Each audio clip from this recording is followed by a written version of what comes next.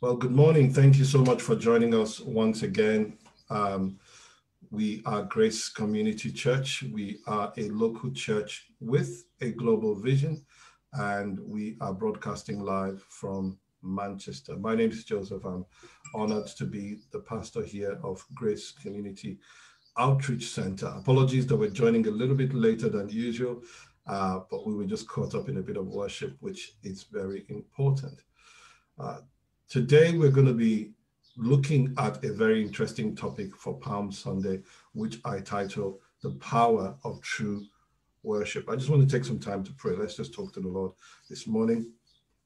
Father, we thank you for your word. The Bible said that the entrance of your word brings light. It brings understanding to the simple. Lord, I pray this morning you'll make my lips like the pen of a ready writer. And I pray, oh God, the Holy Spirit, you will speak to every heart in an individual way. Lord, let it be that our hearts will be enlightened, encouraged, and challenged so that we'll never remain the same. Thank you, Heavenly Father. In Jesus' name we pray. And let the church say amen. Amen, amen, amen. The power of true worship. The power of true worship. Hallelujah. I'm going to jump straight in, if that's okay with you. I'm going to jump straight in. We want to be honorable with our time today. Praise the Lord. And we've got a text to read. I'm going to share this with you in the book of Luke, chapter 19.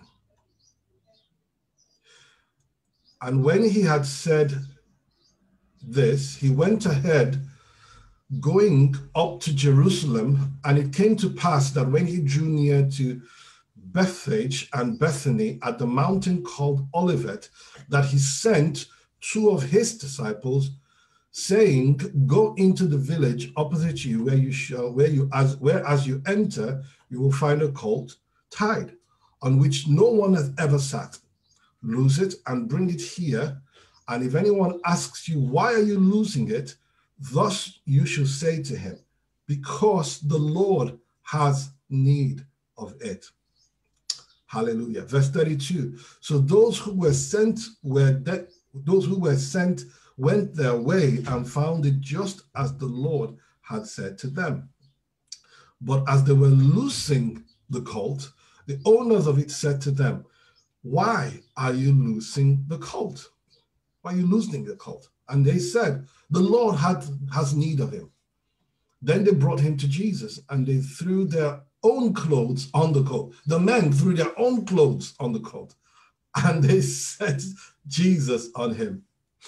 And as he went, many spread their clothes on the road. And then as he was drawing near the descent of the Mount of Olives, the whole multitude of the disciples began to rejoice and praise God with a loud voice for all the mighty works that they had seen. Verse 38, "Blessed is the King who comes in the name of the Lord, peace in heaven and glory in the highest." And some of the Pharisees called to him from the crowd, "Teacher, rebuke your disciples." But he answered and said in verse 40, and said to them, "I tell you that if these should keep silent, the stones would immediately cry out." Hallelujah. Go with me to the book of John chapter 4, verse 20. John chapter 4 and verse 20. Bible says, "Our fathers worshipped on this mountain, and you Jews say that in Jerusalem is the place where one ought to worship." Verse 21, Jesus said to her, "Woman, believe me, the hour is coming when you will neither on this mountain nor in Jerusalem worship the Father. You worship what you do not know. We know what we worship, for salvation is of the Jews. But the hour is coming, and now is, when the true worshipers will worship the Father in spirit and truth. For the Father is seeking such to worship him." Verse 24, "God is a spirit, and those who worship him must worship in spirit and in truth." This Palm Sunday, it behooves me to dwell on a certain aspect of Palm Sunday that is not perhaps touched on quite a lot. I have been threatening, in quotes, for a while to teach on worship or to speak about worship, and that day has finally come. For anybody who knows me, anybody knows that worship is a subject that is really, really close to my heart. And humorously, I must say, I was tempted to preach about the donkey. The donkey was a very close second, but I decided not to talk about the donkey today. The donkey is a great subject. We can talk about the donkey. We can talk about all how God can use anything for his purpose. There's a lot that we can, a lot of exegesis and explanations and teachings that we can get from that passage of scripture. But I want us to focus on the idea of worship this morning. The Bible says the time is coming and now is when the true worshipers will worship God in spirit and in truth. Now, this morning, I want to quickly make a disclaimer that I want to apologize to those of you who have been in church for a long time, because I want to really break this subject down to the nitty-gritty. I don't want to assume that everybody has been in church for a long time. I want to take this to first principles, if that's okay. So I really want to take this down to the nitty-gritty. What does worship mean? What does it mean to worship? The word worship, one of the most popular words for worship used in the Hebrew, is the word shakar. Hallelujah. The word shakar. It means to depress, to bow down, to fall down flat. It's a picture of humility. Hallelujah. To bow down, to depress, to fall down flat. Amen. It's a picture of humility before the Lord Yahweh, before the Almighty God Creator Yahweh. The word itself is derived from Old English, which means to venerate, to lift high, to honor an object, or to give, at its simplest definition, worth to something, to show something to be valuable. That's what it means to worship. So when we talk about worship in the church, we're talking about giving God his rightful place, honoring God and making him valuable, telling God how great he is, giving him, like the psalmist said, the honor that is due his name. Is somebody hearing me? We're talking about venerating God. We're talking about lifting up the name of the Lord. We're talking about putting God where he needs to be. The Bible says, trust in the Lord with all your heart, lean not in your own understanding. In all your ways, acknowledge him. One translation says, in all your ways, put him first. That's what it means to worship, to put him first, to put God first in everything that you do. Proverbs chapter 3, verse 9, it says something there that honor the Lord with your substance and with the first fruit of all your offering. It means to give God your best. It means to give him your first and your best. That's the definition of worship.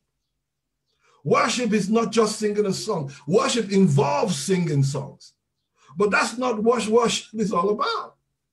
Worship is not just coming to church. It's good to come to church. You made it. You're right here. But that's not all worship is all about. Worship is about putting God first. In every decision that you and I make, making sure that it is God's agenda, God's idea, God's opinion that comes first. Hallelujah. That's what worship means. And I'm going to be coming back to that because sometimes people use this word worship, or people think they're worshiping, but actually they're not. I want to enlighten us because I remember growing up as a young believer, and don't laugh at me, but there were some guys who used to intimidate us with some of these words. And there are about 7 or 8 words used interchangeably in the Bible, which refers to different expressions of worship, different ways in which people can and do worship. And I just want to share some of them with you. One of the words used in the Bible, used for worship, is a word called barak, to barak. Barak means to bow, to bless the Lord, to bow down, or to kneel before the Lord. It communicates that the Lord holds a place of importance. And it helps us remember just how great he is. Barak is not something you're doing to beg God. No, no, no. This is more of an attitude of expectancy. This is a show of confidence in the greatness of God. When you kneel before God and you bow down and you say, God, I know you are great, you are baraking the Lord. You are showing how great the Lord is. Another nice word that people use a lot that you may or may not have heard is something similar. It's a word called halal. Halal. To halal the Lord. Hallelujah. It means to celebrate. It means to rave about him. One translation says to be glamorously foolish. Hallelujah. It means to shine, to boast, to show the greatness of God. It's used about 110 times in the Old Testament. It literally translates in to rave about the Lord, to celebrate. Can you imagine just a more wondrous noise about raving? Jeremiah says anybody who wants to boast should boast, make their boast in the Lord. Hallelujah. And there are other words that are in your notes that the Bible uses. The word shabach, to shout loudly, to command. It's not just about loud, but the focus is about making the name of the Lord great, or making his name to be proclaimed loudly. Another word, which one of my favorites, because I used to be in the choir, under the choir we used to call, that was called tehillah. The word is tehillah. Tehillah. Tehillah means to sing praises, to sing out in the spirit, spontaneous praise. It means to sing in an unrehearsed manner, unplanned, unrehearsed, uncensored, just bursting out in praise. Hallelujah. Raising your voice in thanksgiving. No script, just unrehearsed, spontaneous praise. That's tehillah. Another word that the Bible uses is the word todah. It means to extend your hand in thanksgiving. Some almost in worship, just extending your hands, raising them in thanksgiving. Another word that I like so much is the word yada. Yada. Y-A-D-A-H. It means to extend your hand vigorously. One translation actually puts it to throw, because of the motion goes like this. It's as if you're throwing something, but basically it means to extend your hands in complete surrender. And last but not the least, number 7, is a word called zamar. To touch the strings, to make music. Hallelujah. To make music. To make music, the word zamar. So you can see here that there's so many ways in which we can express the Lord. I remember growing up, and I'm not knocking anybody, but I remember growing up and there were people that told us, you couldn't bring instruments into the church because they were the devil's instrument.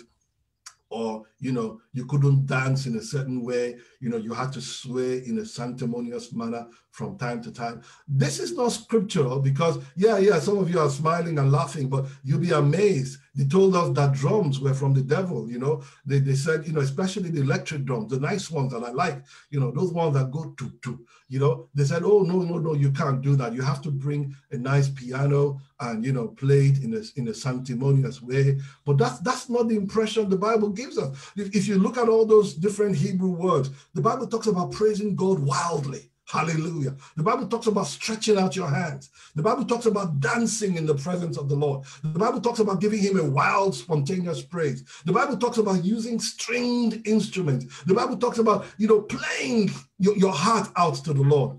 And I wonder where some of these guys got their own doctrine of scriptures from. So don't feel condemned about praising and worshiping God. Let's worship God. Of course, with decorum. Make sure that it's in tune. Hallelujah.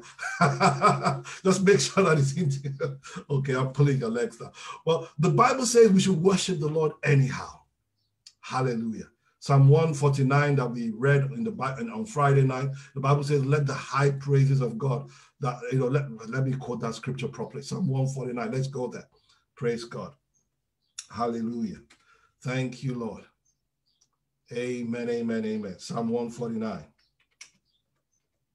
I want to quote it properly. Amen. The Bible says, sing unto the Lord, praise ye the Lord, Psalm 149. Sing unto the Lord a new song.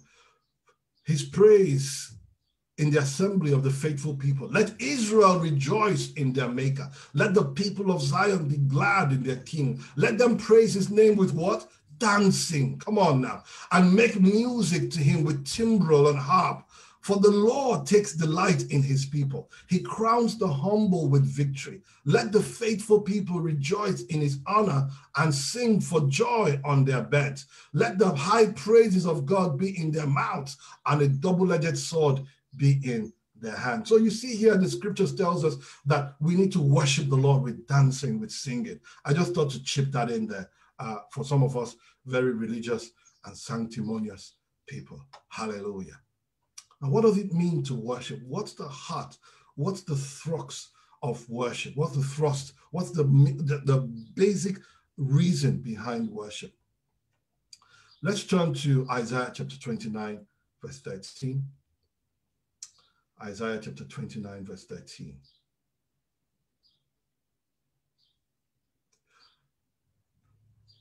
The Bible says there in the New International Version, the Lord says that these people come near to me with their mouth and honor me with their lips, but their hearts are far from me.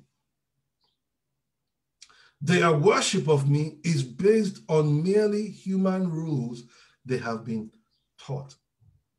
So God does not like, you see, I want to quickly point something out here that God can spot a fake. Is somebody hearing me? Yeah. God can spot a fake. You know, it's not about singing or making noise or dancing, all those things. The Bible talks about that when I read that scripture, there's a certain degree of disappointment in that scripture that I believe that the Lord is expressing here.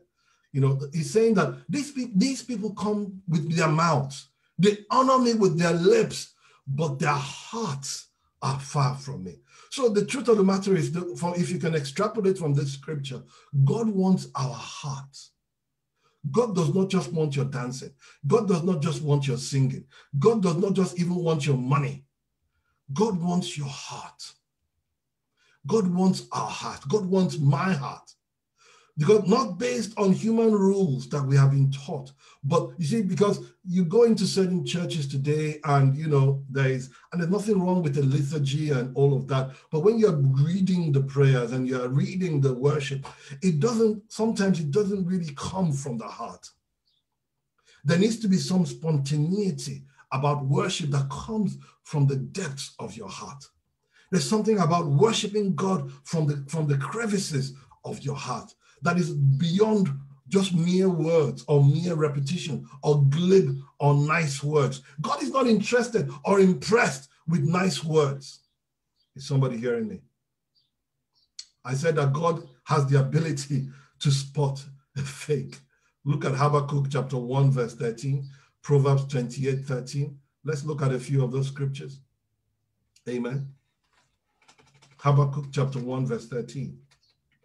Just showing about, you know, what the frustration that God has. The Bible says that in Habakkuk 1:13, that the eyes of the Lord are too pure to behold, to look upon evil. His eyes are too pure to behold evil. So God is not interested in, God can spot a fake from afar off. Proverbs 28:13, let's look at that scripture. Hallelujah. Proverbs 28:13. The Bible says that if you cover your sins, Proverbs 28:13.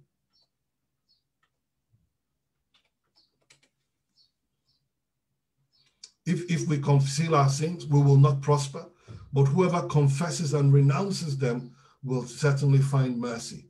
So God is not impressed with our display, because you see, can I get into your business this morning? Many of us, let me give a rough example. Let me use myself. Okay, let me be the scapegoat. When we were in school and we in the boys' hostel, you know, we weren't the tidiest of people, and some people may argue that we are still not the tidiest of people today, but that's not the topic of the sermon. But whenever we had a guest, especially a member of the opposite sex, some sister from the fellowship, hallelujah. When sisters were coming to visit, you will see boys that never used to bother about anything. All of a sudden, they are cleaning up everywhere. Ha! They got the perfume out. They're dusting the pillows. They are changing the bed sheet. They're putting their best foot, their best fingers, their best head forward. They're putting, man, they clean everywhere. And when you come in, oh, your room is nice. And they smile and go, yeah, praise the Lord. That's how we are in this place. No, brother, you put on a show because you knew that somebody was coming to visit. And so this is what God is saying, that look, don't put on a show. Don't try and pretend to be what you are not. God sees your heart. God knows you. As a matter of fact, the Bible says in 2 Timothy chapter 2, verse 19, that, look, the Lord knows those who are his. God knows you. Let's read that scripture, 2 Timothy 2, verse 19. I suspect I won't be able to finish today. Lord, help me. 2 Timothy 2, verse 19. The Bible says, nevertheless, God's solid foundation stands sure, sealed with this inscription, that the Lord knows those who are his. Let everyone who names the name of the Lord depart from iniquity. Stop the pretense. If just come before God the way you are. Hebrews chapter 4, verse 16 says, therefore, let us come boldly, come just the way you are to the throne of grace and obtain mercy. Come the way you are. Oh, pastor, you don't understand. I still smoke. I still drink alcohol. Come the way you are. Pastor, you don't understand. I lie sometimes. Come the way you are. Pastor, you don't understand. I do some things in the office on the side that are not entirely legal. Come the way you are. Your best bet of getting redemption is not hiding away from God, but coming to God and bringing your fault before him. He is the ultimate redeemer. He is the everlasting, unchanging changer. He never changes, but he specializes in changing us. Come the way you are.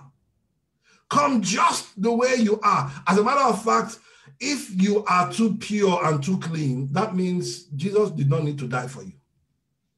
Because the Bible says, while we were yet in sin, Christ died for us. So there was a reason why he had to die. That's why the Bible says, even after we have given our life to Christ, in John chapter 1, verse 9, he said that if we confess our faults, he is faithful. 1 John chapter 1. If we confess our faults, he is faithful and just to forgive us and to cleanse us from all unrighteousness. Let me tell you something, guys. This is a bonus point. God hates hypocrisy. God hates hypocrisy. He hates hypocrisy. The Bible says God resists the proud, but he hates hypocrisy. If there's anything that you don't get from this sermon at all, just come the way you are.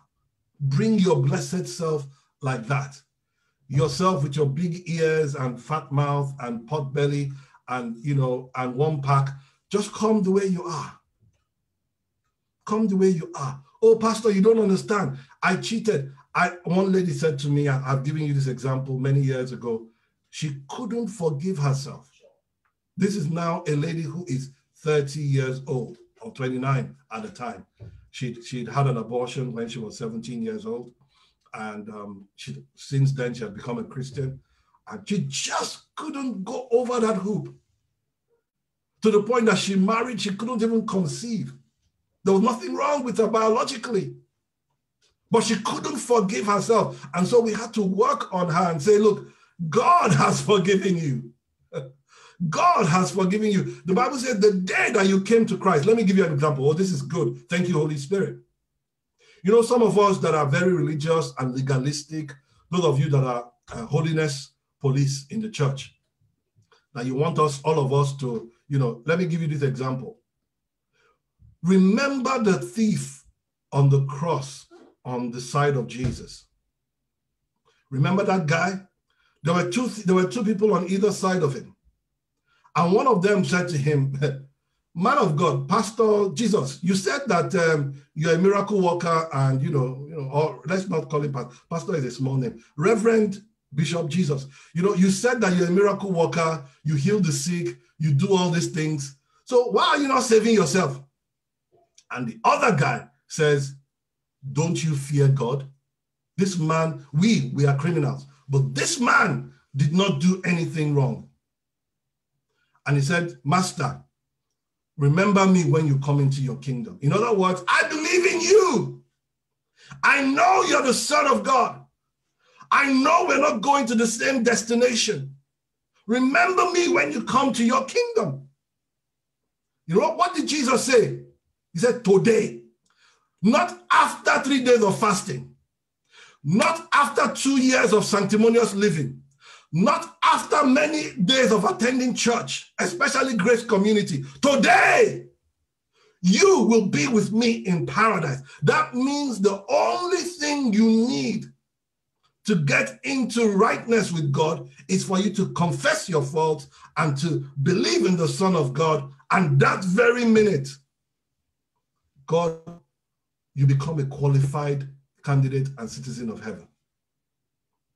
So let's stop with as I know many of you pastors and leaders, you mean very well. You mean well, but you may be sincere, but be sincerely wrong. Somebody said that to me many years ago. Let's stop trying to put hoops, the hoops that God did not put before people. Let's stop trying to put those hoops to people. He said, today. Some people find it difficult to believe that today a thief will enter heaven. Let me tell you something. Jesus actually said this, that many of you will be surprised by the people that get into heaven. Some of you holy, choir singing, pew hugging, tithes giving Christians, some of you may not make it to heaven. And I'm not saying that in a bad way. I'm just saying that let's get our act right. Stop the pretense. The fact that your name is Joseph or Josephine does not guarantee you're going to heaven. The fact that you were born in church, the fact that your father was a pastor, the fact that you lived in the vicarage does not guarantee you going to heaven. The Bible says that there is salvation in only one name, and when you believe on that name, you will be saved. End of story. Praise the Lord. I don't know how I got into all that. That wasn't in my notes. But I just needed to explain to you that the salvation journey is so simple that sometimes you need pastors, theologians, and YouTubers to confuse you. I've been watching a lot of YouTube these days. My goodness. There's a lot of stuff out there. That's why I've been pushing our media team. One of the greatest ways to counter error is not to make noise about the error, but simply to push the truth out there. People align and recognize truth.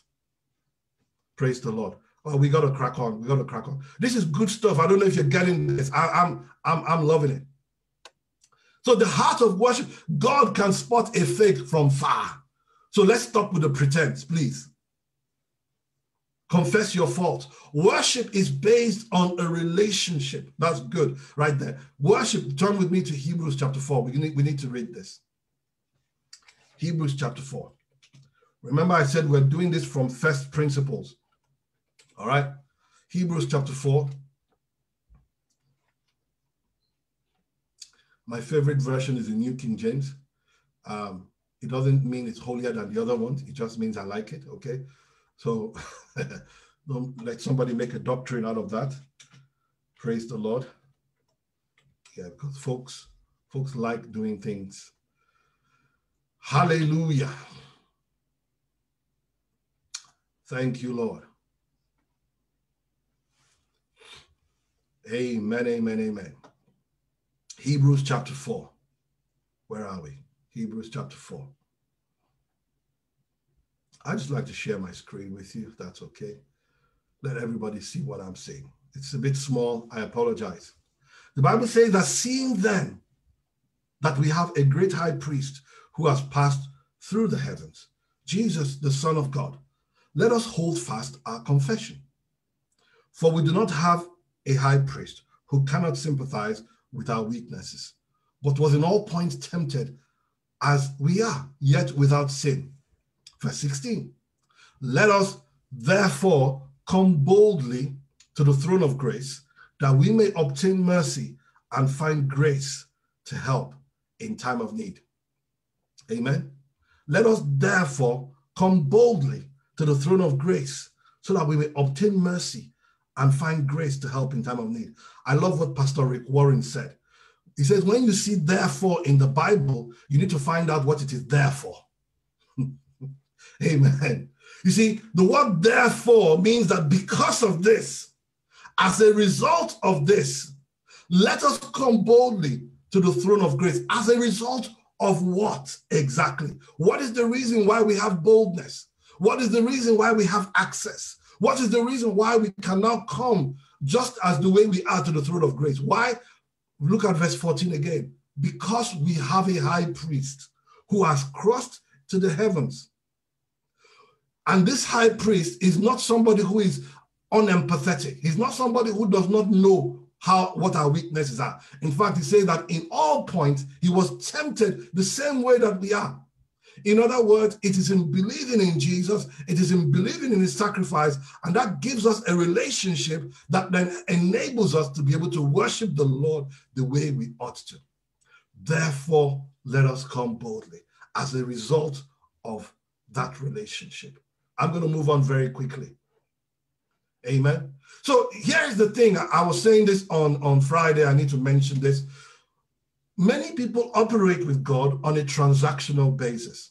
So we have a transactional type of faith. And what God wants us to do is to have a relational type of faith. What do I mean by that? Transactional faith is that I have a problem, so I run to God. God solves my problem. I go back to living my old way. The next time I have a problem, I run to God. I pray. I attend all-night services. I go to the pastor's house. I text the pastor in the middle of the night. I have a problem, and so I run to God. God, help me. God, do this. Man of God, pray for me. Anoint me. Pray for my towel. Pray for my handkerchief. Pray over this. Whereas what God really wants us to do is to have a relational type of faith, where we have an ongoing standard relationship with God. That's why the Bible says in Habakkuk chapter 2, in Hebrews, the Bible says, the just shall live by faith. The just shall have a normal, consistent, everyday walk of faith with God. God wants us to have a relational faith rather than a transactional faith. Don't come to God and say, I want this. And there's nothing wrong with asking God in prayer, but that should not be the basis for our interacting with God. I need to move on really quick. Praise the Lord. Hallelujah. What does worship do? What is the effect of worship? Hallelujah. What does worship do? I promised that I was going to try and keep the time today, and I will do. What does worship do? Worship, the Bible says in Revelations 4:11, number 1, it brings pleasure to God. Revelations chapter 4. Hallelujah. Hallelujah. If you look at the book of Revelations, thank you, Holy Spirit. Amen, amen, amen.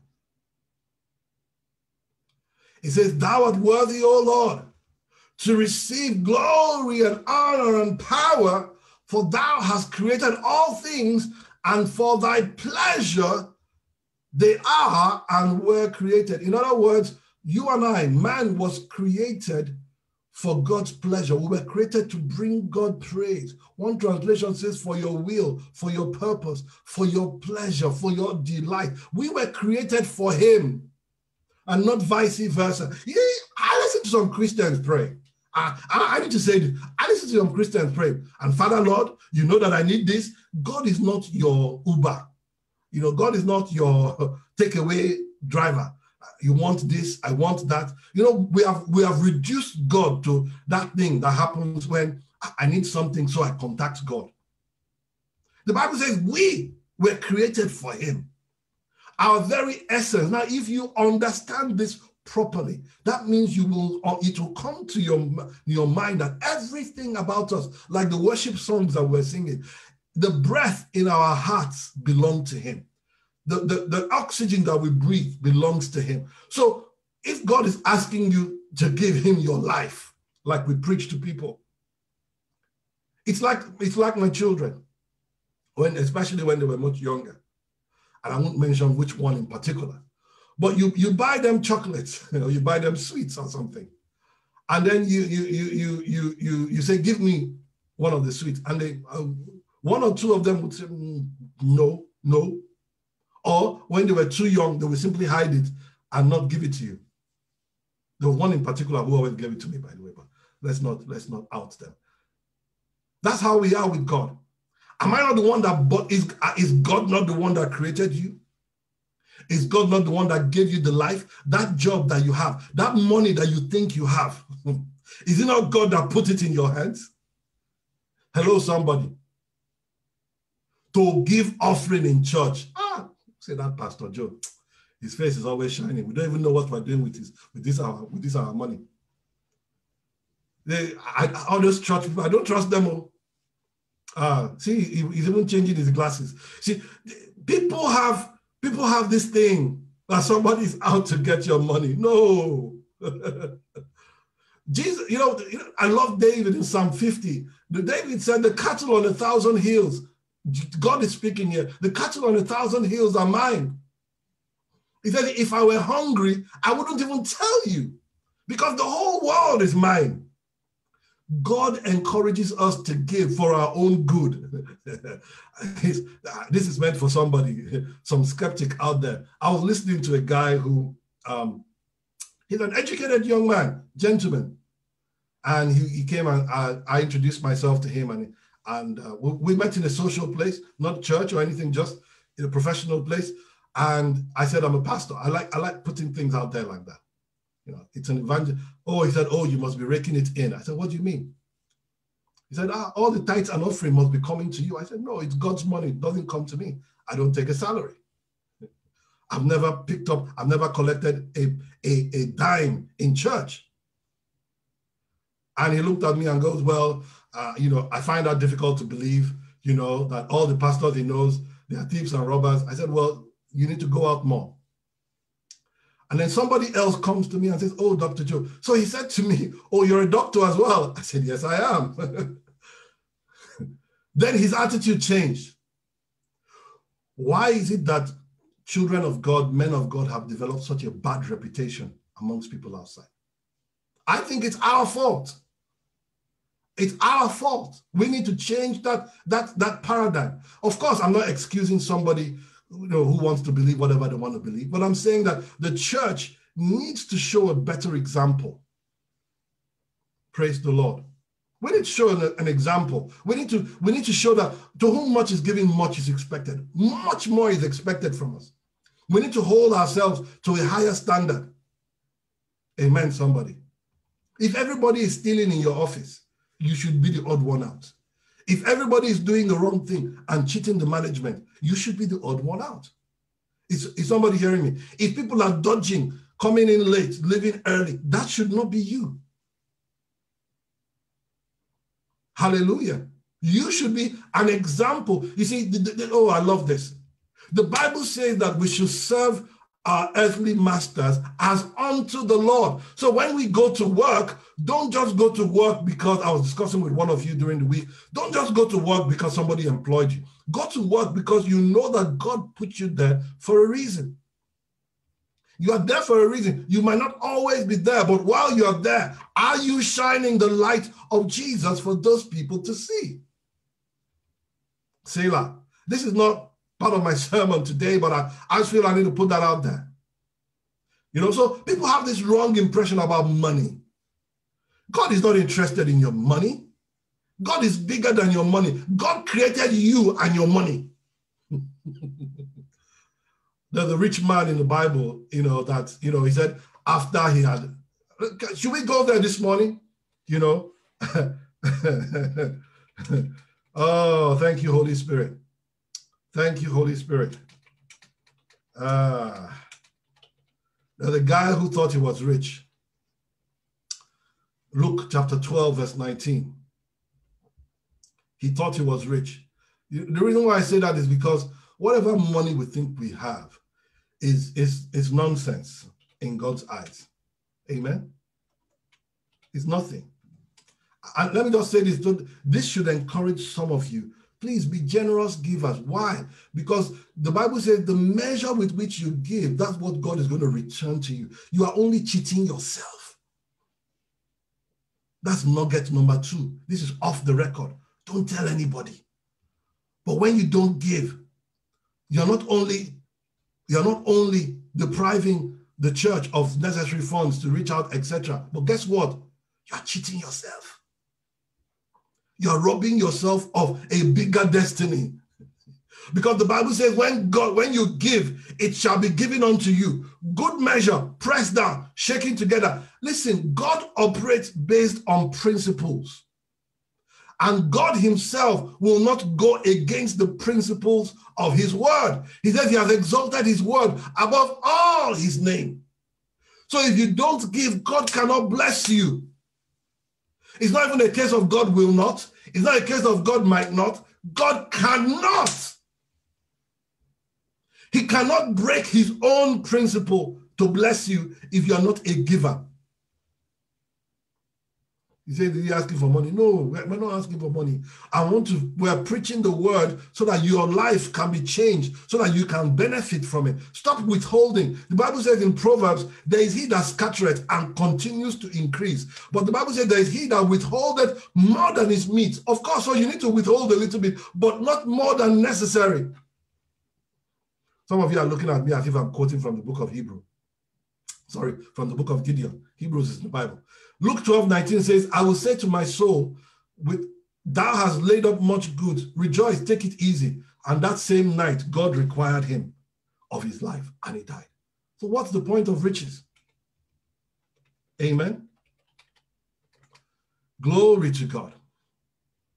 Let me quote that scripture that I was saying to you. Is somebody getting something this morning? Amen, amen, amen. Proverbs 11:24. The Bible says there is he that scattereth, 11:24. There is he that scattereth and yet increaseth. But there is he that withholdeth more than is meet, more than is necessary, but tends to poverty. Go check it out in your Bible. I'll give you a few minutes to do that. There is one who scatters, the New King James says, yet increases. But one who withholds more than is right, but leads to poverty. One of the secrets of getting out of poverty is to be an extravagant giver. This is free tips. Extravagant, be willing to give. Be generous with your giving. Why? Because when you give, when you scatter, when you obey the principles of the word, listen to me, guys. There are unbelievers. I've met some of them. I met some philanthropists recently, some of them millionaires, some of them, I met some of them, and I was amazed. My jaw dropped. They have an enthusiastic attitude of wanting to always give.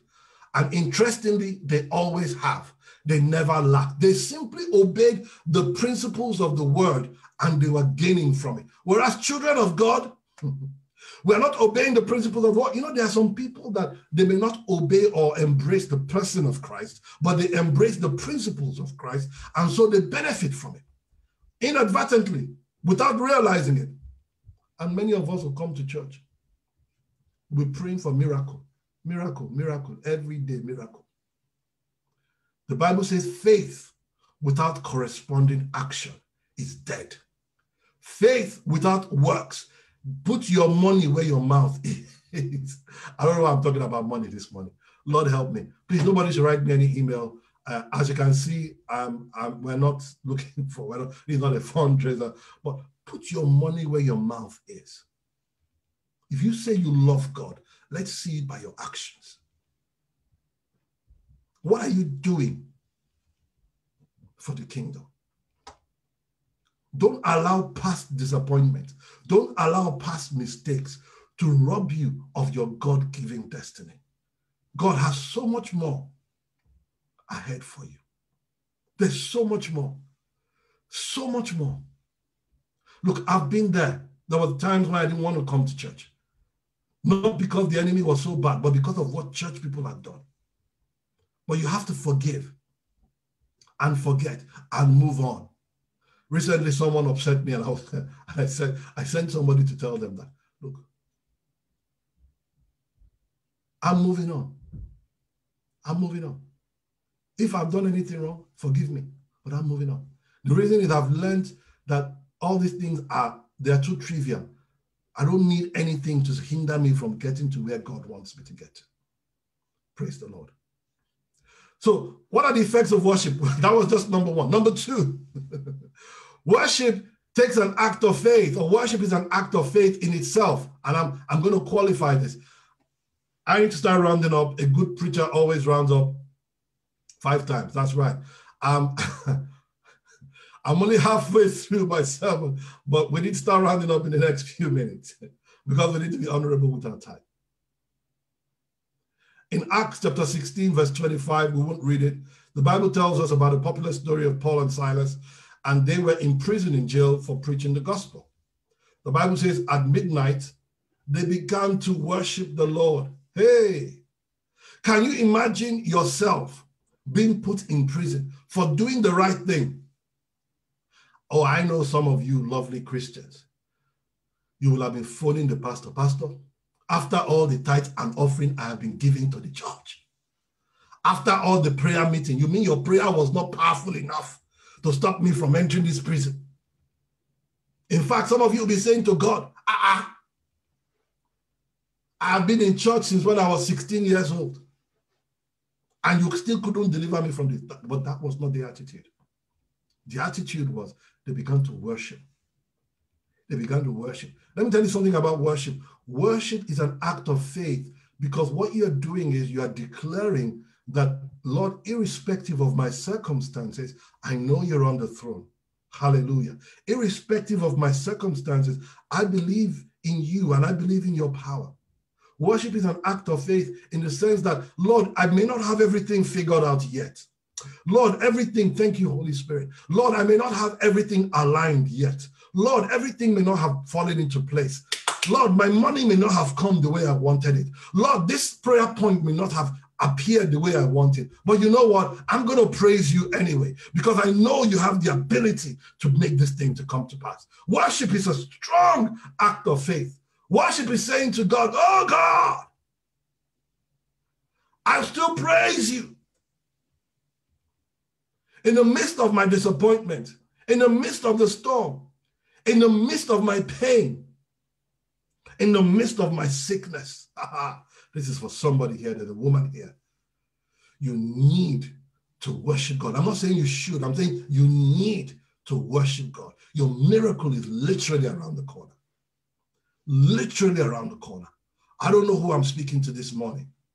You need to worship God. I'm not talking about prayer. We've prayed. Get into the place of worship. Worship will open some doors that your prayer may not be able to reach. Because worship is a strong act of faith. Worship is an act of faith. Worship is declaring that, Lord, irrespective of this mess that I'm seeing in front of me, I know that you are on the throne, and I know that you are in control. Praise the Lord. That's how powerful worship is. Worship is an act of warfare. Worship is used to defeat the enemy. 2 Chronicles chapter 20, verse 17, the story of Jehoshaphat, and when he was surrounded by the enemy. No time to go into it tonight, this morning. One thing I do want to say, that worship gives us a greater revelation of who God is. Hallelujah. Turn with me to Isaiah chapter 6, verse 1 to 5. Praise the Lord.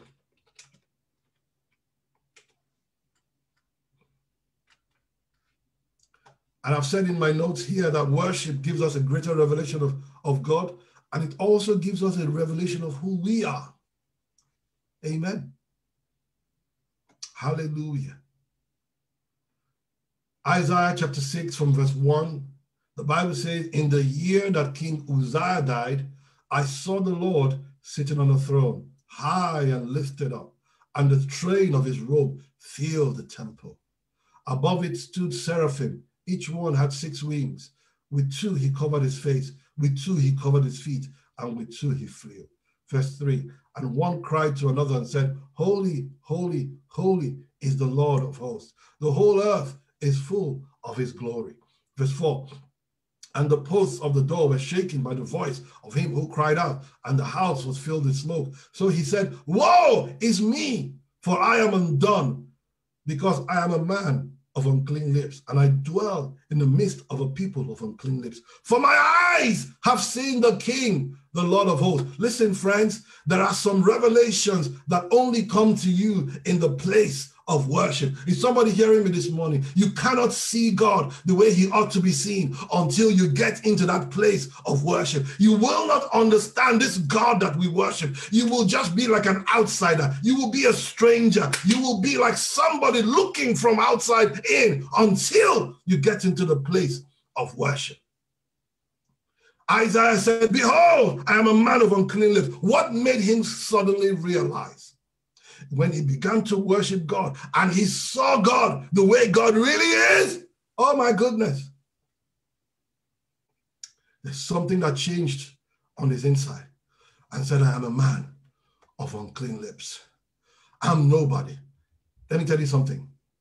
Anybody who suddenly becomes arrogant, the first thing that I notice, especially in my life, when times when I have been arrogant, is when I've lost fellowship with God.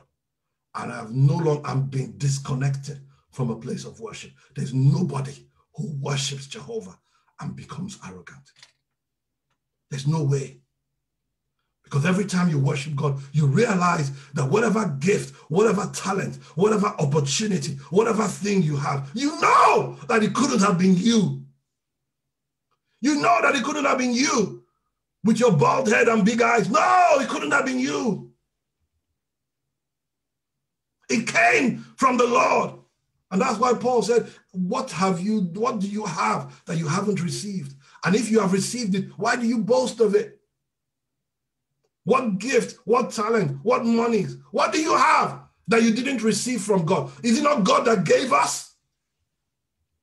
There's something about worship that brings us home to a realization. And Lord, this is you. It makes us see God clearly. It makes us see ourselves clearly. You can't worship God and be arrogant. No way. Praise the Lord. It gives us a greater revelation. Worship is what causes transformation. Number 5. Worship causes transformation in our lives. 2 Corinthians chapter 3, verse 17 and 18. Listen to me, friends. Those of you who are single, who may be watching this, marry a man who knows how to worship, or go out with a lady who knows how to worship. The Bible says the fear of the Lord is the beginning of wisdom. The fear of the Lord is the beginning of wisdom. Worship promotes intimacy and causes transformation. 2 Corinthians chapter 3, verse 17 and 18. Let's go there as we round up, as we begin to round up. That was my third rounding up, right? I know. Praise God. Hallelujah. Don't worry. The message will be available on Facebook and on YouTube for all of us to see. Amen. The Bible says, now the Lord is that Spirit. And where the Spirit of the Lord is, there is liberty. But we all, with unveiled faces, beholding in a mirror the glory of the Lord, are being transformed into the same image from glory to glory, just as by the Spirit of the Lord. As we look into the Word, as we worship the Lord, as we fellowship with Him, something changes. Something changes on the inside. I think it's Jeremiah or Ezekiel that said the Word of God is like a hammer. If it falls on you, you have to break. Whenever I see people who are unbroken, A, they're not worshiping. B, they haven't allowed the word to enter into their lives. You are still on the periphery. The Bible says you should come boldly, enter into the Holy of Holies. Listen, friends. Listen, friends. There are some conversations that you will get into, that you will hear when you get into a place of worship. God will begin to download some things into your life as you get into a place of worship. And here is, as I begin to round up finally, in Luke chapter 10, the Bible says that there's an ultimatum to worship. There's an ultimatum to worship. You see, God is not begging anybody now to worship him. We've gotten to that point in our journey. You know, in the Revelations, I think it's Revelations 21, thereabout, he said, let he that is evil continue to be evil. Hey, that's a strong word. Let him that steal continue to steal. Why? Because the Lord is coming. There's an ultimatum. That's why I was saying, if some folks don't want to come to church, it's okay. It's okay. God told me a long time ago, anybody that rejects you, they're not rejecting you, they're rejecting me. So don't feel too bad about it. Amen. There's an ultimatum. In Luke chapter 10, verse 40, the Bible says, he answered and said to them, I tell you that if these should keep quiet or silent, the stones would immediately cry out.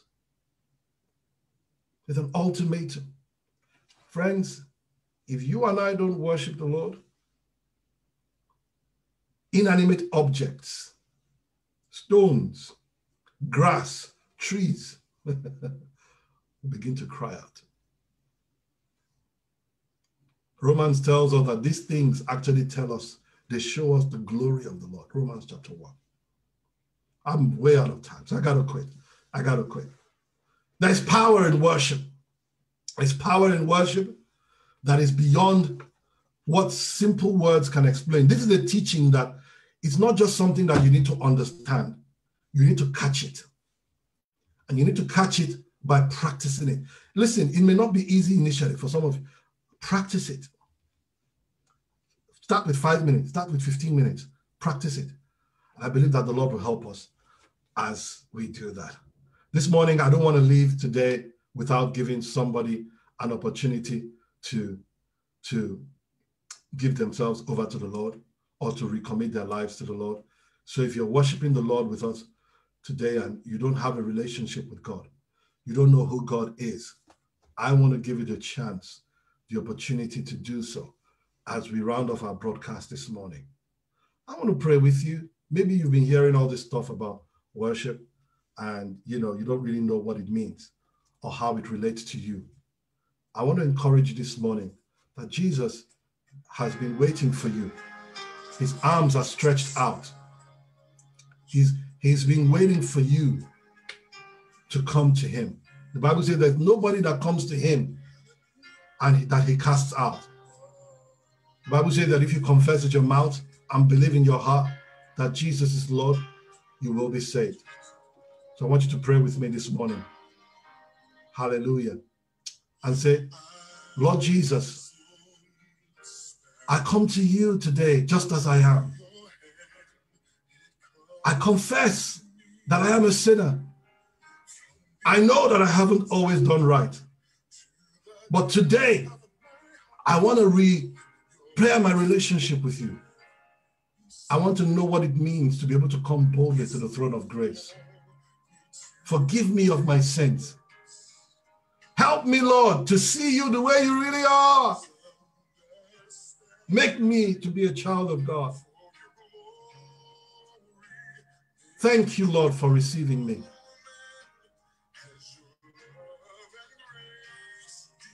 I am now a child of God. In Jesus' name. Hallelujah. And if you prayed that prayer this morning, I would really love to hear from you. I'd love to hear your testimony. I'd love to read about it. You can contact us on WhatsApp. You can send us a message on the website. But do get in touch. And remember, we're here every Sunday, by the grace of God, by 11:15. And we trust that this message has been a blessing to your life. Have a blessed week and keep safe. God bless you. Amen.